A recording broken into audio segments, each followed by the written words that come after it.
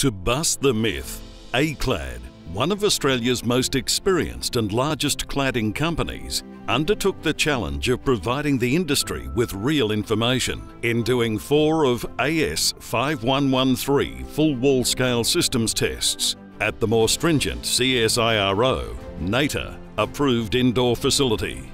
ACLAD's mission was to reassure all Australian building owners, in whom have a total of 7.2 million square metres of the proven fire-safe Mitsubishi ALPOLIC FR on their buildings, including many large hospitals, how it performed in this extreme fire test. ACLAD's attitude to this stringent fire test was to replicate as constructed details and framing material to ensure the 4 tests truly represented as constructed projects. That is, number 1, no cavity barriers were used. Number 2, a large 125mm cladding zone. Number 3, vertical alloy framing, no horizontal steel framing. Thus the chimney effect could occur, presenting worst-case scenario.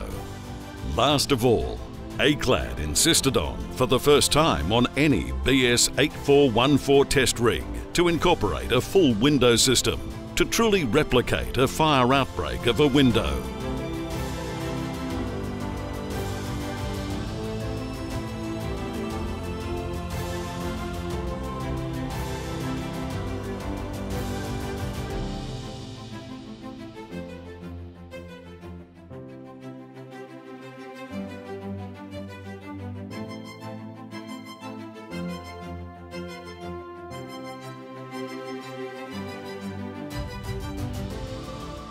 I believe what we really need in the industry is just to remove all the uncertainty. Building owners are concerned, what can we replace the cladding that we know to have 100% polyethylene core, so it's known as a risk, it's known as a danger, and they want to actively try and replace that. But at the moment it's the uncertainty around what can they replace it with. It's very different across all the various states in Australia, so that's one thing which is causing confusion when you've got clients based in one state and their own buildings in other states. There's that as an issue. And I just think if we could clear all that up and see, okay, there's 2 options. You can either put a solid product on, or you could use a composite if it has this type of core, or 0% polyethylene, or maximum 7%, whatever that might be. That conclusion needs to be come to so that people can start doing the right thing and changing the cladding on these buildings.